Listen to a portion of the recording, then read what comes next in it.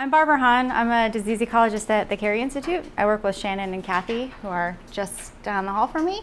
Mike asked me to talk to you guys today about machine learning, which seemed like a really daunting field or area to talk about. So I'm going to try to give sort of a broad overview and really connect it more towards the type of data sets and questions that we might ask as ecologists. And I'm going to use some examples from work that I do for my program looking at infectious diseases. But I think really it would be more useful for both of us if you guys would interject and ask questions and say, hey, you haven't talked about this yet, but I keep hearing this term. Have you heard of it? Could you tell me what it means and if it's relevant to us and that kind of stuff? So I'm going to sort of start us out with a broad picture of where machine learning fits into the bigger world of AI and data mining and that kind of stuff. And then I'll sort of start to move towards examples and sort of rationale behind when we would want to use these types of things. But please feel free to just stop me and say, this might be non sequitur, but can you talk about this other thing? I'm going to talk about machine learning, but I'm going to sort of set the stage. Machine learning, I think, is oftentimes conflated with artificial intelligence. And I mean, they're sort of used interchangeably in the media, but really machine learning sits underneath the broader umbrella of artificial intelligence. But I would say that in contrast to how this sort of diagram is showing it, machine learning sort of bleeds over and is sort of taking over a lot of these other areas because it's sort of like the engine that creates the understanding, the patterns that come from all of these big data sets that these other systems are sort of sitting on top of. So IBM Watson, they are sort of a question and answer type of algorithm that's sitting underneath that. So that sort of bleeds over into this. Speech to text, text to speech, that's sort of intuitive. Like, have you guys seen those videos of, I think it's actually here, there's like a really famous robotics lab. Boston Dynamics? Yes, that's the one, Boston Dynamics. There are these really sort of sad videos of them training a robot to pick up a box, and then they like knock the box out of his hands, and then they figure out what the robot does, like how it picks it up, and then they'll like try to push the robot with a hockey stick, and then it'll sort of self-correct. And I mean, it's really amazing to watch this robot sort of take in the information about what's happening and then reorient itself. It's just a little sad to watch it continue to be bullied with a hockey stick. And then there's this really exciting area of image recognition and machine vision. So if any of you guys have used Pinterest or Google image search, this is the kind of thing that it's using, this type of algorithm. Underneath machine learning, so there's this thing called deep learning, which I think actually just sort of, it connects to machine vision a little bit. But deep learning is sort of an even more specialized and even more cutting edge version of machine learning. And predictive analytics is just sort of this broad umbrella term that tries to capture the feeling that machine learning, what it really excels at is making predictions based on the input data that you give it about something based on some pattern. So what machine learning really does is identify patterns from data and then learns those patterns and tries to figure out how to optimize some task that you assign it, whether it's classification or identifying some number that's associated with a regression tree or separating things into groups, multiple groups and things like that. So there is a more formalized definition of this that was put forward by a guy named Tom Mitchell, who wrote one of the seminal books, Machine Learning. He says it's a computer program, okay, so it's a program, it's an algorithm, and it's said to learn from experience with respect to some class of tasks. So it's a program that's learning to do something based on experience, and you measure it with performance P. And then there's this other book, which those of you who are really interested in machine learning should check out. There are a couple of different editions of this now. But Hasty, Tipshrani, and Freeman said that vast amounts of data are being generated in many fields, and it's our job to make sense of it all, to extract important patterns and trends. So that's the learning part, and to understand what the data say. And we call this learning from the data. And I think that definition is pretty agnostic to field, but it really does apply to ecologists where we're trying to make sense of the world around us. And sometimes that means that we are formulating our own hypotheses based on observation, and then we do something to test those hypotheses in a rigorous way. And that sort of assumes that we have a process in mind. And so it's important for us to assign error and to understand how well we've gotten that process model correct. Other times you have lots of data and you can make lots of observations. Sometimes they're very high frequency observations about the world around us, and then we want to extract pattern from that information that's suggestive of hypotheses that the data are telling us about. And that's sort of a top-down approach to generating hypotheses and gleaning information about what the system is showing us. The Coursera course, Machine Learning, taught by Andrew Ng, who's one of the founders, one of the real innovators in this area. He actually sort of invented deep learning. Elements of Statistical Learning is a Springer series book, so a lot of the Springer series books are free online, especially if you have a nice university subscription. Like there's a ton of the Springer the yellow series that are free, and they're all really useful. I think this also has lots of great code. It's quite mathsy, so there's lots of, like all of the formulations are in there for all the math that's underneath the hood. When you think about machine learning, there's a couple of ways that you can break it up. The two main things that you'll hear about probably are supervised learning and unsupervised learning, and reinforcement learning is way on the other side there because it's a little bit weird. And then semi-supervised learning is, of course, between supervised and unsupervised. But what supervised basically means is that you have kind of a label. Like if you are thinking about a matrix and you have rows and you have columns, those columns are related to the row in some way, right? So if your row is like animals and you're measuring something about the animal, that thing is the label. And if you want to use a bunch of variables to predict that thing, you would want a supervised learning type of approach to that, right? Because you're trying to make some associations between a whole bunch of predictors and some label. When you don't have a label and you just have lots of data, lots of columns about a system, it might be that you want to learn about the patterns in that system. And so you ask maybe an unsupervised learning algorithm to cluster them into groups according to how far apart you can separate them on the basis of their predictors, their variables. You might want to ask it to summarize. So you guys are very familiar with probably things like PCA. These are really common dimensionality reduction techniques, which just means that you're taking a whole bunch of features and sort of collapsing them down into those fewer number of features that are really capturing the majority of the information there. There's another group of algorithms that are called association rule algorithms, and those are based on market basket analysis. Have you guys heard about this example where people that are in supermarkets want to know how best to sort of market their products? And so if you crunch the data on what objects are found together in somebody's shopping cart, you'll find that, you know, close to Super Bowl Sunday, beer and chips and salsa are usually found in the cart together. So you might want to put those things together in physical proximity in the store.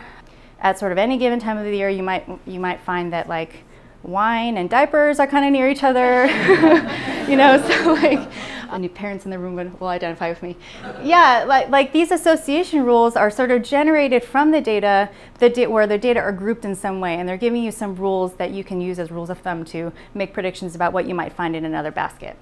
And then you have things like anomaly detection, where you're kind of trying to establish a baseline pattern according to some group of features, and then you want to be able to detect the anomalies, like the weird things. So a lot of the financial and fraud algorithms are anomaly detection. Semi-supervised is it's not, I think depending on who you talk to, it's not really recognized as like a field. It's sort of like a mash of supervised and unsupervised, where the majority of, especially the ecological cases, you have a label for some small number of samples, but for the majority of the other samples, you don't really know what the label is. You have no observation for those other ones. And so what semi-supervised learning tries to do is it tries to glean pattern information from the unlabeled things and use that information to help you do a better job of predicting from the information that you have labels for. So it's kind of borrowing information from both the labeled and the unlabeled things to do a better job at prediction. So in all of these cases, in these cases, the job is maximizing prediction accuracy. And then reinforcement learning is this weird thing where, so like walking, like if you want to teach a four-legged thing to walk, like in simulation, you can give it a goal. Say, I want you to minimize the time it takes for you to get from point A to point B, and you can put some obstacles in front of it. The way that you program these things is you don't give it like the rules of the game. You don't tell it like how to scale those obstacles or anything, but you give it this goal, and then you give it sort of incentives and penalties for like dying or like falling, okay? So if you see, another example is video gaming. In video games, like, I think there's this one game called Space Invaders that's super old, where there's like aliens that shoot things down, and there's this tank at the bottom that's trying to shoot them, and there's like, you know, little blocks where you can hide behind. And in this one example where if you train this little tank to try and get rid of the aliens, in the beginning, it dies really fast. Like, it doesn't know what it's doing, it doesn't know what the rules are, but it knows it gets a penalty if it dies. So it gets shot right away, it dies, and it's like, oh, that was a penalty, I'm gonna try again. And so you leave that model running overnight, and by the morning, it's like, it's got the whole game figured out, to the point where it like shoots the last alien before the alien gets to the spot where it's supposed to be to get shot. Like, it's so good at learning that it's kind of amazing. So that's one example of reinforcement learning, and it's a little bit weird because of the way that it's programmed, but it's underneath machine learning. So here I just grabbed a couple of my favorite examples of some ecological use cases of machine learning. So Mike Walsh did this nice study where he's trying to understand the climate suitability for anthrax pathogen. And I'm not really sure whether he used random forests in this particular model, but that's a very recent one that's come out. And there are some older papers. Anna Davidson did this great study where she tried to predict the IUCN threat status of the world's mammal species using a bunch of their features. And the analyses suggested some groups of traits that were really important, but sometimes in really intuitive ways and other times in counterintuitive ways that suggest multiple pathways to extinction and what we should do about that from a conservation perspective. And then my collaborators, J.P. Schmidt and John Drake, did this great series of studies. I think there's another paper that follows up to this one, but they're basically asking this question of why are some plant genera more invasive than others? And they do that by using features about a whole huge database of plants. And I think they found things like polyploidy and their ability to adapt to certain environments. Obviously, there's traits that are very suggestive of when they're able to do this better than other times. I thought that was a really ingenious way to use that data set, and they followed it up with another bioeconomic forecasting model that suggests when it's most cost effective to try and eradicate something that has a certain suite of features. So those are the sort of non-diseasey ones, and then there's a bunch of things that I do that try to predict when an organism should be a problem for disease. But really quickly, I wanted to kind of talk about this. I don't know, wouldn't call it a dichotomy, but sometimes I feel like machine learning and forecasting get a little bit confused as well. If you talk to ecologists, I feel like when we talk about forecasting, we're talking about making some prediction in the future. So it's an inherently a time series based word. Like when we forecast something, it's something in the future, right? But when you talk to computer scientists, they don't always mean that. So in computer science, forecasting is sometimes used synonymously with machine learning. And really, we just mean prediction. So if you are forecasting something, you're making a guess about some state of something in the future, something that you don't know the answer to yet. And that could also be counted as forecasting. But in ecology, I think you're fundamentally identifying some underlying process model where machine learning does not do that. There's no process involved. There's no hypotheses that you're testing. You start from data, you use the data, you end up with predictions based on the data, and the process is not there. Like you're not specifying it at all. I think that Mike is going to talk about data assimilation methods later, but basically what data assimilations try to do at the high level is use incoming data streams to update the states of a model that you have specified, and then you sort of update the predictions and the forecast as you go using data that you take in. You're sort of ingesting it along the way. And an analogy to that in machine learning might be called online learning versus batch or offline learning. And that's where offline learning is where you take a data set, you sort of split it into training and test, and you make your predictions on that data set and or on the test data, and sort of you're done. When you take in a new piece of information that's not in that original set of data, you want to update your whole modeling process using that new information and then come up with a slightly modified model that can then make predictions on everything else. That's online learning, where you're taking in new information and updating your model. That might be an analogy to data assimilation. They're pretty different. I'm gonna go into a series of examples from disease ecology to kind of illustrate the utility of it for some of the work that I do, and also to walk you through a particular algorithm. I'm gonna talk about boosted regression. And the general questions of interest that I try to work on are what organisms are most likely to give rise to zoonotic diseases. So zoonoses are just diseases that originate in animals and are transmissible to humans and can cause problems. And then, I mean, more ecologically speaking, I'm really interested in what makes that fraction of organisms unique. So what is it about certain vectors that allow them to carry a lot of parasites that are infectious to humans? What pathogens infect humans versus others? The vast majority of them don't cause any problems in humans.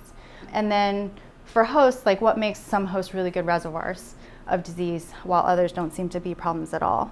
The first time that we did this, we used rodent data, because rodents sort of have a bad reputation, and we know that they carry lots of diseases. There's lots of them, and you know, they're fairly well studied. And so we started off by just mapping all of the ranges to get a sense of where they are. So there's 244 reservoir species that we know of. They carry between 1 and 11 zoonoses.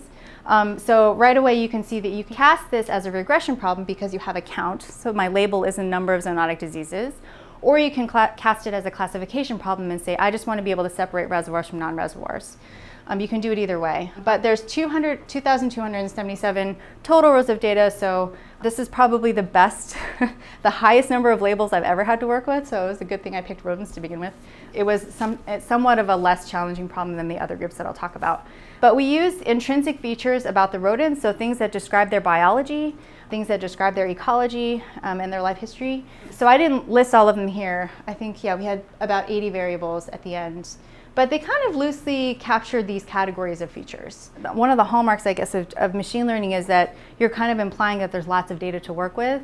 And I think when we hear about business examples or a sort of industry standard examples in computer science, you're talking about like hundreds of thousands of rows or millions of rows of data. And that's not the case here. Obviously, there's just 2,000 rows, and I've gotten this to work with less than 1,000 rows of data, a couple hundred rows of data before too. But you have to be a little bit careful about the dimensions of the data set. So if you have a data set that's really short, but really, really, really wide, you get the curse of dimensionality. Do you guys know what that is? So you just don't end up having enough examples to capture most of the combinations of those features, so your algorithm just can't learn, or it'll come up with some results that are just not accurate. Here we had a pretty nice size, nice dimensions, a good number of rows, and a reasonable number of features. Most of them ended up not being super important, but we collected them from lots of sources, which is another part of machine learning that I didn't, I guess, anticipate. I don't know why I didn't anticipate it. It's like 85% data cleaning. It's like lots of tedious, like, why is this not falling? Primates never get that big. Why is this number off? And they don't live up there in Antarctica. That number's off too. Like just fixing those kinds of little things in the data set, which are more common than you think they might be. So we collected a bunch of data from multiple sources. And of course, like in ecological data, we run into common issues all the time, right? There's hidden interactions between these things that you just can't know in advance. You wouldn't have even imagined to test for it in advance. There's obviously collinearity among a lot of variables. There's weird outliers that are outliers because they're biologically meaningful outliers, not because they're just inconvenient and you want to toss them out.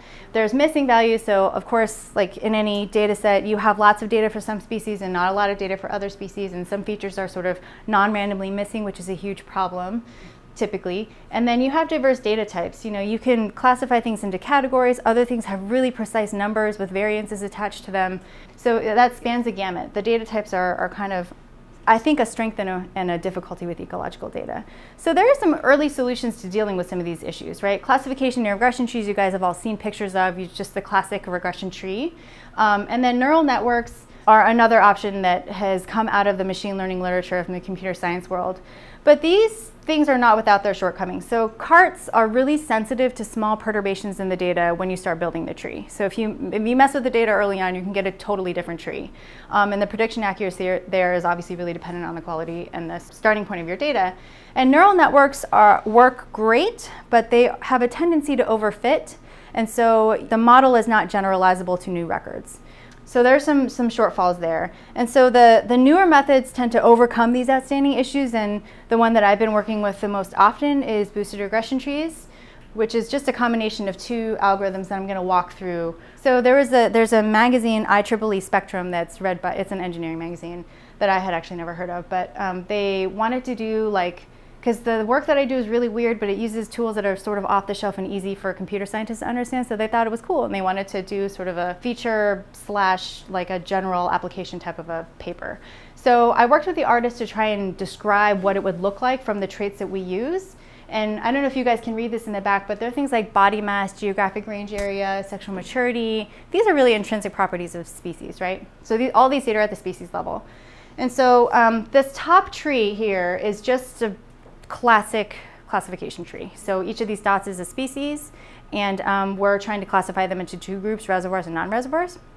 So you have like no's and you have yeses, and the idea is that if you have a perfect tree, then all of the no's and yeses will like segregate, right? And you'll get all of the answers perfectly right. But of course, as you can see from all the open circles down here, it didn't do great. It classified the species correctly only 64% of the time. And the way that it achieved this is just by randomly selecting a variable, splitting it into two groups so that each of these two groups are homogeneous and the values are far apart from each other as possible. So you're sort of maximizing the distance and maximizing the homogeneity within these two groups. And then you keep doing that. You just keep splitting until some stopping point. And that stopping point is a criteria that you tune the model for. Okay, so that's one of the hyperparameters. So it split on these variables, it got some answers, and then the model says, okay, how did I do? That's how it gets this classification accuracy, and it says, okay, I did awfully. Okay, so it's got its predictions, and it got a lot of them wrong, and now it's the boosting algorithm it assigns weights. So it says, I got some of these I tanked, I did terribly, and some of these I did great. I'm going to assign my weights accordingly, and I'm going to build a new tree based on these weights. Okay, so what's effectively happening is the boosting algorithm is now chain linking this first tree and its results to the next tree, which it's going to use to maximize classification accuracy of the residuals, okay, of the weights.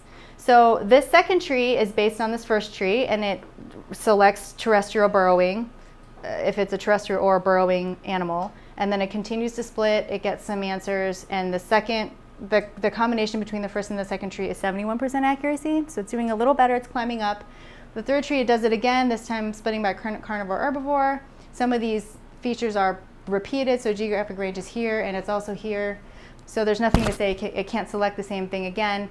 And this time it's achieved 79% accuracy. So you can imagine that, like, even if you start off with a terribly weak classifier in the beginning, it might just be a little bit better than 50%.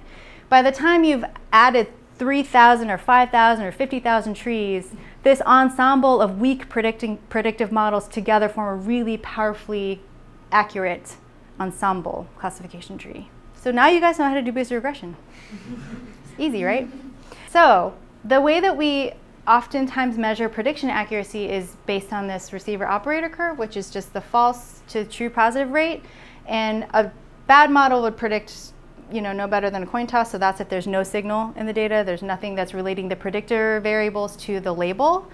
And if you get a prediction with 100% accuracy, and especially if you're working with ecological data, there's definitely something wrong, and it's probably overfit, and life is not that easy.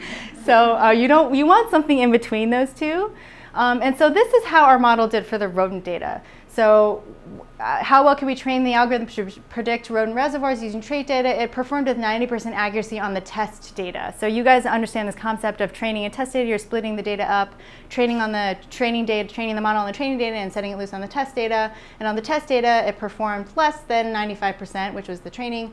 It got to about 89, about 90% performance. So that tells us that the model is pretty good at classifying between the reservoirs and the non-reservoirs just on the basis of their traits. So just intrinsic features of these animals is enough information for this algorithm to do a good job classifying those two groups. And so as soon as I got this answer, I was like, I want to know what are the rodents that are supposed to look like they carry stuff, but they are unknown to carry things at the moment. So when we pulled out those species that the model says they should carry stuff, and we have no information about whether they carry things, we got 8 species predicted with a greater than 70% probability to be novel reservoirs, so undiscovered reservoirs of zoonotic diseases. And this map is so ugly. I'm sorry. The 4 just mean the redder areas just mean there's more species ranges overlapping each other. But the hashed regions that you see here are 2 particular species that were confirmed to be positive to be new reservoirs for zoonotic diseases between the time that we finished the analysis and I gave the first talk at ESA to the time that I submitted the results for publication. So I don't know if you guys do this where you're like, okay, I'm done with my model. I just want to check it one more time just to make sure that I'm right. So then, I like took the results out and I was like going through the species one by one just to check to make sure that I hadn't mislabeled stuff. And those 2 guys came back as positive labels. I'm like, no, I have to retrain my whole model and do the whole thing again. But it turns out that on the way between that time, scientists had independently observed these guys infected with echinococcosis and leishmaniasis, which are 2 parasites in the field. So it gave me some, it's not in the paper because I couldn't say that, oh, like I had these model results before and then these guys confirmed it and now, I couldn't say that. So I updated the model and but I just wanted to throw that story in there. There's a way to, so the thing that I find sort of gratifying and a little bit scary about these models is that you can generate these very like clear predictions about, you know, this species, it exists here and we think that it carries something. Like that's something you can go out and validate, right? Or you can look into the data and say, people have sampled it, the sample sizes are awful, maybe we should jack those up a little bit and see if we get something. And then when you're right, it's like, oh, that's kind of gross. Like you know, this is, I think I was giving the talk in Minnesota and this species is like very common over there. So people in Minnesota are like, oh, what's that species again? I want to make sure I don't pick up any rodents. So the other thing that's really exciting about this work, I think, is that once you've done the modeling, you can ask the algorithm to tell you which features were the most important in its prediction accuracy. There are multiple ways to do this, but one way is to do a permutation analysis, or you can like perturb the values of the other variables while holding one at its mean and see how the prediction accuracy drops. And you do that for each of the variables, and the more the prediction accuracy drops, the more important that variable was for getting prediction accuracy high. So when you do that analysis, you get these curves.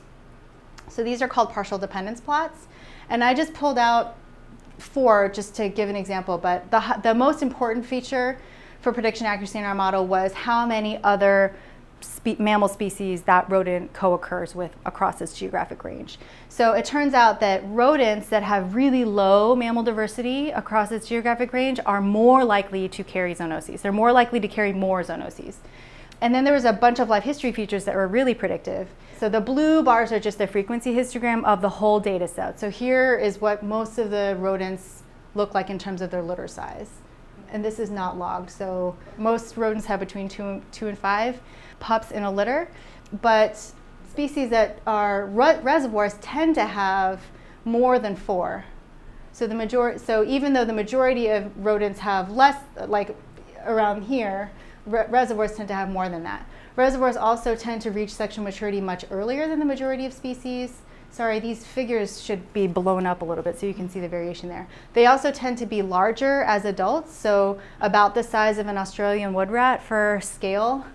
And they tend to have neonates that are slightly larger than the majority of species. So most species have pretty small neonates, but reservoirs tend to have babies that are about the size of a baby red squirrel.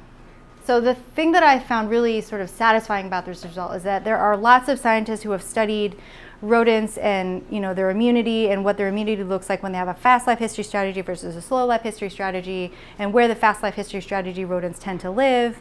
And so there's sort of this rich empirically driven body of understanding about rodents in general. And so when we got this trait profile back out of the machine learning algorithm, it was clear that it was giving us the signal of something that was fast living. So things that have larger litters, they reach sexual maturity early. They tend to live in like seasonally dynamic habitats. And so it sort of corroborated what all of these sort of one-off studies have shown independently for different systems. It kind of gives you this intuition about how the system is working just on the basis of data, right? So you're not out there like testing a particular hypothesis about fast life histories, which you can do. It might take us a lot longer to get there as a discipline because you're sort of paying attention to the lay of the land and like who's finding what and getting a pulse on it and then going to test a hypothesis. This allows you to start from data first, identify some hypotheses that might be worth testing, and then moving forward with those. So sometimes though, when you do this analysis, it performs really well in terms of prediction accuracy. You can get really, really high prediction accuracy, but like this ecological signal is not that clear. And so one example of that was this analysis we did for filovirus positive bat species. So filoviruses are like Ebola virus, Marburg virus, these hemorrhagic fevers. So we did this analysis right after the West Africa outbreak of Ebola started to get like kind of out of control. And so we thought, well, nobody knows what the reservoir is. We'll just start with bats and see what we get. The data were really hard to work with because there were only 21 filovirus positive labels, and that's like, I don't know if you guys work with disease data, but there's something called seropositivity, which is basically like, I don't know, you've been exposed, like your blood looks like it's been exposed and there's some antibody signatures, but it doesn't mean that you're actually infected. It just means that you might be infected or you might not. You might just be in the vicinity of something that was infected, that Ebola was there, and so you got exposed to it. So anyway, we scraped together all of those data, and there's 21 labels out of 1,116 total bat species globally. So that's not a high percentage of labels. So this model was considerably harder to train. This is just a bunch of distribution information. we got a prediction of where new carriers should be. And so there's a couple of things I want to point out here. We did the analysis globally. All of the filovirus data have ever come out, they've only ever come out of this region of the world. So like the fact that there are bats that were popping up in the Western hemisphere, like everyone's like, huh, what does that mean? Does that mean we have Ebola? That's not what it means. Like we probably don't have Ebola. I mean, actually the people that do the testing tell me that we've never had a positive sample, but the virologists and the bat virologists say, that's really interesting because that might indicate that there's a niche opening. And there might be something that's similar to filovirus that's serving the same sort of, filling the same sort of niche, but in the Western bats, which was not a hypothesis that I would have come up with not having been a bat virologist, right? So the point here is to work with bat people or to work with people who are domain experts in the data, because it's really easy to train a model on anything and then make erroneous inferences because you don't understand what your data actually mean or any of the biological dependencies in your data. So we got a couple of positives that made good sense based on the fact that some crazy guy experimentally injected this bat with filoviruses. I don't know who pays for these studies, but he got it to replicate Ebola virus in the lab, which is one of the only times that we've been able to get a bat to do this. But this species was not included in our data set because it was never confirmed in the wild to be positive for Ebola viruses. So we're like, well, we're just going to be conservative and call you negative. But when we got this prediction and we checked the literature, it's true that it can replicate Ebola virus in its bloodstream. And then this species is actually really closely related to Epimax bronchieti, which is it's a fruit bat that is a known reservoir for Marburg. It's like one of the only species that we know for sure replicates and sheds virus into the environment and has been responsible for human outbreaks of Marburg. So this all makes sort of intuitive sense. And then the cool / awful thing about this is that when we zoomed in on Southeast Asia, like if you look at this map, obviously there's a hotspot in Southeast Asia. We zoom in there and you ask, okay, well, there's like 25 plus species of bats that are overlapping and they all are within this 90% percentile of being positive for Ebola virus. What does that mean for us? Like, are there filoviruses in Asia? Why are we not having outbreaks? Like, we know that there are filoviruses there. We know that they circulate in wildlife. We know that there's high biodiversity in Southeast Asia, but we have no human outbreaks. And the question is there something biological that's keeping the outbreaks from happening? Are there outbreaks that we're not seeing? It raises a whole bunch of surveillance questions. But since this study was published, there have been new filoviruses detected in this region. And also there was a new filovirus found in a new reservoir, and this guy was number 5 in our list. So if we rank ordered everything, and this is the one that had the 5th highest probability of being positive for Ebola. So when this paper came out, maybe 6 months after our paper had been published. So obviously, like, I didn't know that these guys were working on it. Ebola viruses are like really hot topic right now. But it's one of those things where you're like, yes, no, that's awful. I don't know whether to cheer or like not cheer. So we found that filoviruses, we have this intuition that filoviruses tend to hide out in really megadiverse areas, and that bats who are more likely to be filovirus positive, their ranges have extraordinarily high mammal biodiversity, which is totally opposite what the rodents showed, right? Rodents have depauperate mammalian diversity, and filovirus positive bats have really high biodiversity. They also tend to occur in really large population groups. So I don't know if you can see this picture, this dark area, they're all bats. They're roosting together in a single cave. And these guys are in protective gear with like respirators and everything because it's a huge health hazard. And then the other really cool output was that filovirus bats tend to have high production, which is this sort of size-corrected measure of reproductive output, like fitness measure. So like how much biomass do you produce per unit body mass is what production means. And here's an example of a mother. I think this is some species of fruit bat, and this is its offspring, just to give you a sense for how big this ratio can be. So I mean, we can like hand wave about what we think these variables mean, but the honest answer is like, I don't know. That doesn't really indicate a clear ecological story to me. So we tried to do the same type of analysis with Zika virus in primates. So right after the Zika virus outbreak in primates in Brazil, South America, and the Americas, we tried to figure out, well, okay, the Zika virus outbreak is generally under control. Like we have herd immunity now. It's probably not going to break out to the same level as it did before. But based on all of our biological understanding about flaviviruses in general, we think that there's a high likelihood that if the Aedes aegypti mosquito are there and they're carrying Zika virus, they're transmitting to humans, they're able to pick it up and transmit it to another human. They can pick it up and transmit it to a primate. Because primates are, in many other mosquito-borne flavivirus systems, they are the wildlife reservoir. And so that was the motivation for this work. Can we identify the primates in advance that are susceptible to becoming these spill-back hosts and therefore reservoirs of Zika virus in the long term? And what do we need to do in terms of our conservation management and decision-making, preventative healthcare, in order to make sure that these repeated spillovers from primates then back to humans does not happen in the future? So these data were really hard to work with because I don't know, I think most data are. Like my first foray, the rodents, those were like the easiest data I had to work with, and everything after that was totally downhill. So we had traits for 285 primate species, so way fewer data than we're ever used to working with. And we had like no labels for Zika virus. We had like 2 species that had ever tested positive for Zika virus. And we have like 4 other mosquito-borne flaviviruses, of which we have many other species that we know, other primate species that we know test positive for like 1 or more of these. So flaviviruses belong to a group. The flaviviruses that are mosquito-borne are like few, there's like 5 of them. And so we implemented this Bayesian multitask learning approach where we wanted to borrow information, like so if you are positive for one flavivirus that's mosquito-borne and you are living in an area where we know that there's another mosquito virus that's flavivirus that's mosquito-borne, then we want to borrow information from those species to help us do a better job at predicting the data that we don't have labels for. Okay, so it's an inherently Bayesian way of thinking about the learning problem, and also because this Bayesian multitask learning requires that you have a complete data set, which for primates we obviously did not have complete data on all of our features. We did this multiple imputation by chained equations approach, which I still completely don't understand, but I did this work in collaboration with a bunch of scientists from IBM Watson that is close by Cary in New York, in Yorktown, and so they were sort of the magic behind the multiple imputation stuff. So I'm just going to skip to the predictions here. So we made a bunch of predictions about which species are likely to be Zika virus positive. The takeaway is that it's not great news because these are all super common species and they have really high contact rates with humans, so that was more bad news. I'm like sunshine and rainbows when I give these talks, like all bad news. So the out-of-sample validation procedure that I wanted to just mention really quick. One thing that you can do to try and figure out how badly your model is doing or how badly your data are up to the task of prediction. So in this example, what we did was we took each of the reservoirs that we had data, we had a positive label for. And we relabeled it to be 0. So we changed it from a 1 to a 0.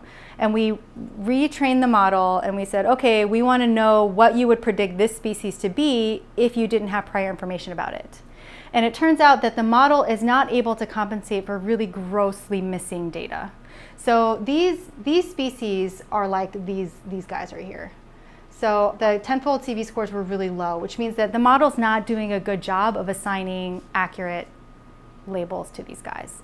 And it's directly correlated with how much imputation had to be done on that species because there's so much missing data for some of these. Like the analogy that I like to use is for some of these guys, like the black howler and the ring-tailed lemur, like these are not conservation threats. They're not rare. They're super easy to catch. It's like not knowing the basic life history of the red robin. Like you see it everywhere, it's not hard to catch, it's not hard to study, but you don't know how many eggs it lays and you don't know what it eats and you don't know when it's active. I mean, it's that level of sort of biological ignorance about some of these guys. And so the point that I want to make here is that data are really powerful and you can get a lot out of them, but you can't make them up. You can't make up for missing data, right? You can't get something from nothing. And so that was one of the lessons that were really clear from that study is that yeah, the data machine learning is really powerful, but it just won't make up for missing data and the lack of basic research. I think in general for machine learning, and especially for deep learning, the language of choice is Python. I don't code in Python, so that's unfortunate for me, but I'm learning Python and there's analogies to all of these packages in R. And if you are interested in a particular package, I can look it up for you, or I can tell you what I've used in the past. For boosted regressions, I generally use GBM, which is by Greg Ridgway. There's also another package that's more friendly for spatial analyses and species distribution modeling called DISMO, D-I-S-M-O, by Jane Elith. And then The CARET package, C-A-R-E-T. CARET has like random forest, GBM, it has like a bunch of SVM, it has a whole bunch of different algorithms under the hood. The reason I don't use CARET is that I find it really hard to fiddle with things under the hood or figure out why it did certain things. Like it makes decisions differently than Dismo does, and Dismo does it slightly differently than GBM does. GBM I find is the way that is the easiest to sort of take everything apart and fix things and know exactly what's happening.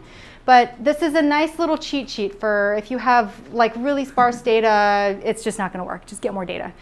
If you're trying to predict a category, yes. Do you have label data? Yes. Then you might want to do some of these things to try and figure out what your labels are. If you don't have label data, you might want to do some clustering analyses to figure out how your data are separating from each other. If you're not predicting a category and you don't have a quantity, you're just looking around, then you might want to do something here. And if you are predicting a quantity, here's some other things that you can do. So another rule of thumb that I've heard that I've not validated myself is that sometimes for wider data sets, like if your data matrix is generally like wider than it is long, random forest is supposed to perform better. I don't actually know why. I actually don't think computer scientists know why. Like that's why they call the term black box, right? So it's black boxy because you're not specifying a process, and that makes sense. But it's also black boxy because sometimes we can't figure out why they work so well. Like we know exactly what they're doing, but the level of prediction accuracy is kind of staggering, and that's the black box nature of machine learning. That's what computer scientists refer to when they call something black box. Thanks for having me.